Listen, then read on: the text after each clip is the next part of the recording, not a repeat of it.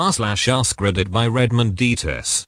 What's the stupidest thing you ever seen a religious person call satanic? In my country a few years back, this big church-run TV channel did an over-the-top news segment saying Yu-Gi-Oh cards were the devil's deck of cards, and had Christian families going nuts about it. Oh my god, my mom had a friend convince her that Pokemon and Yu-Gi-Oh were satanic when me and my brother were kids. Pokemon obviously because it promotes Darwinism, and Yu-Gi-Oh because something about a pentagram? I wouldn't know. I never got into Yu-Gi-Oh. Wonder why.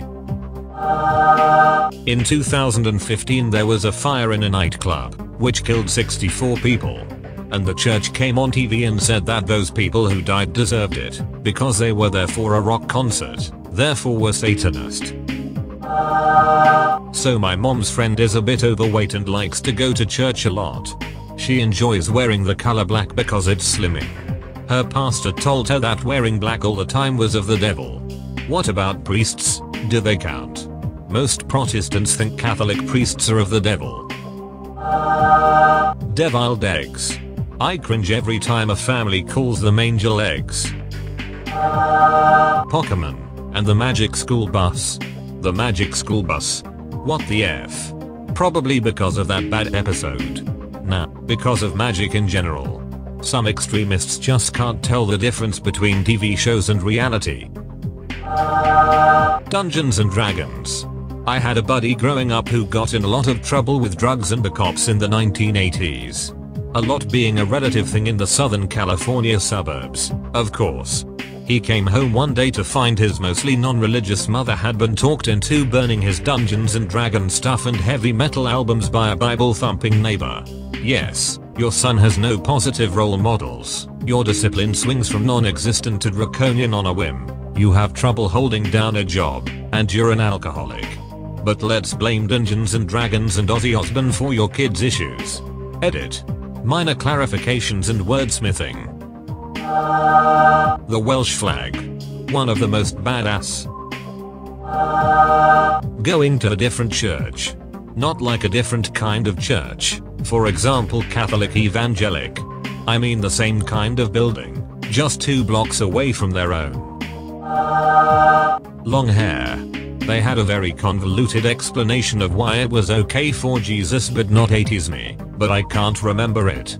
Hell, there's literally a supernatural champion of God that needs his long hair. Samson. Love to see how they'd skirt around that one. Oh. That's easy. They love to pretend the Old Testament doesn't count. Mostly. I had a coworker who switched vets because one of the employees had a zombie sticker on their car. She didn't trust Satan worshippers with taking care of her dog. She's also the person who informed me gay marriage had been legalized. I came into work and heard her crying loudly, so I figured her dog must have died and went in her office to try to console her. I asked her what was wrong and she blurted out, "They legalized gay marriage. God is going to send hurricanes and wildfires to cleanse our country." I said, "Oh," and walked out. The saddest thing is she probably thinks she's right with all the hurricanes and wildfires, considering she didn't believe in climate change.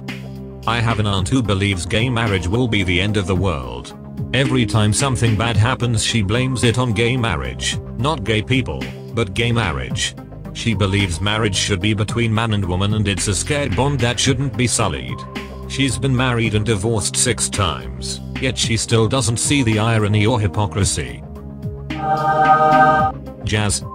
For those asking why, lest we forget that jazz was invented by black people, and was therefore deemed immoral.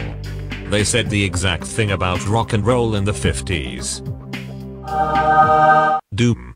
I realize this was at the height of video games paranoia, but like, it's a game where you do nothing other than brutalize demons. Possibly the most righteously holy game ever made. So much so I'm surprised it doesn't have a Temple OS port. Catholic man fights demons to save humanity. Obvious Satanism. Women wearing pants. This is how I was raised. My mom would not let me wear pants. Dresses and skirts only. She caught me wear pants one time and whooped my butt for it. She also had a thing about underwear too. Wait, she limited your underwear? Why? She was very controlling and very religious. My sister told her I was wearing a thong once. It was like the end of the world. At that point she would check my underwear like a toddler. This didn't stop till I moved out. It's a good thing you moved out. I mean, that's not even religious at that point, that's just cultish. Quoting the Bible. In a conversation with an evangelically religious Christian, he said that my ability to quote the Bible so well to make false flaws appear was a satanic gift. Not gonna lie, I was flattered a little. Smurfs. I'm not even gonna ask how. My sister's friend wasn't allowed to watch Smurfs because Gargamel was a wizard. Just as simple and as stupid as that. This was during Satanic Panic 80s. I grew up in the Gulf Coast of the US.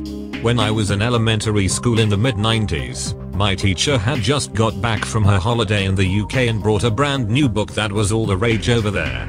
It was of course Harry Potter and the Philosopher's, or Sorcerer's, Stone. Our teacher got probably halfway through before being forced to stop by the school and overbearing parents once the word got out for teaching witchcraft, calling the book satanic. Ridiculous. I will say that this nonsense with witchcraft and public schools finally stopped around when the first film came out. Heavy metal. If you play the record backwards you can hear satanic verses. Don't laugh. Butter. One of my middle school teachers told us it was a sin to be bored because you were telling God you weren't happy with your life. I told my parents later that day and they were furious, just added to the list of reasons why they'd be pulling me out of private school soon after. Lord of the Rings. Like, come the F on. It is literally written by a religious man. I also came here to share this. I mean, not only was it written by a man of deep Catholic faith, but also the man who was also partially responsible for C.S. Lewis becoming a Christian. Lewis didn't get a free pass either. Both men were considered to be teaching dangerous doctrines by mainstream churches of the time. Tampons. I once saw that they were referred to as Satan's cotton fingers. Seriously. When I was 6 I had a fever one night, and my mom told me Satan is attacking me. I've been speechless ever since. That medication diagnosed and treated ish schizophrenia could be demonic possession. Oh, and He-Man.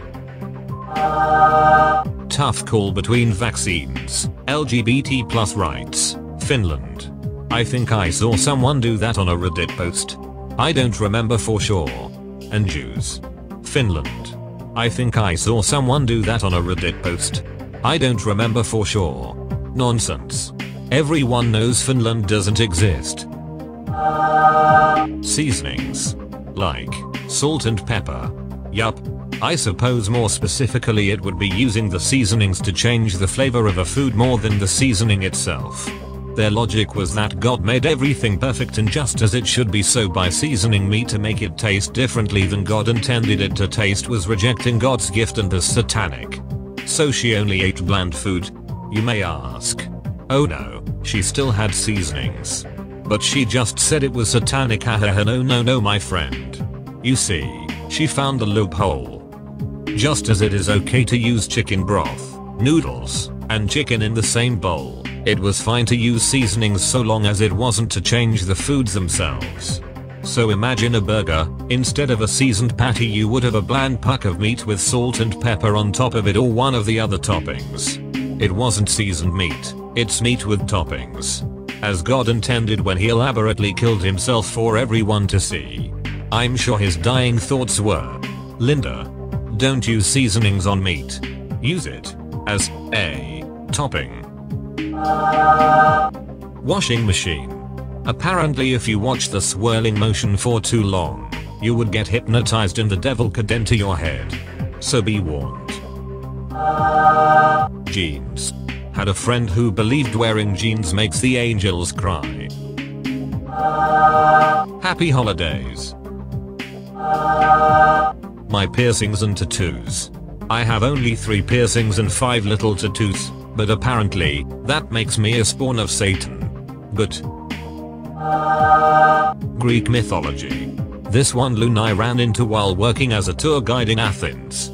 I'm trying to keep my group interested with stories between sites, and this one tart starts moaning about the mythology as unchristian, and I'm like, Mom, of course it is. It predates Christianity. She lost it. Started to basically cry like, how could I say that? How could I say something so evil? God created the world and came first, and Christ came to die for our sins because these filthy pagans invited Satan with their ungodliness. I told her, Mom, that's really offensive. I'm Greek and you're insulting my ancestors and culture. She started to scream at me that I was a Satanist to the point where I had to call site security, and she threatened to sue. She probably thinks you guys still believe in Greek gods. My aunt. Rainbows. Since the rainbow flag is a symbol of the gay movement, rainbows are sent by Satan. According to the Bible, the rainbow was a symbol of God's covenant with Noah that he would never destroy the world by water again. Throw that back in your aunt's face. I love religious people who have never actually read a Bible. That's all, folks. Thank you for watching. Have a nice evening.